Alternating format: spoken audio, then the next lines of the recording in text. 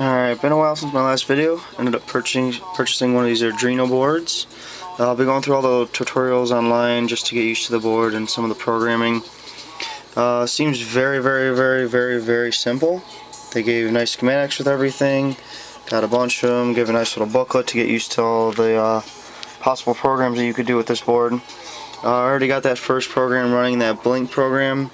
Simple port 13 out of here into the longer lead, which is the positive, turning it on and off for 5 volts.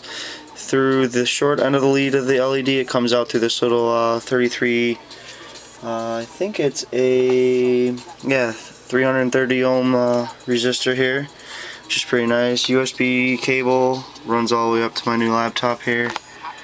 And all you do is just open Arduino, go to File, and their new ones are in examples, and it's a basic. Type blink, and then here's your simple programming that you can use.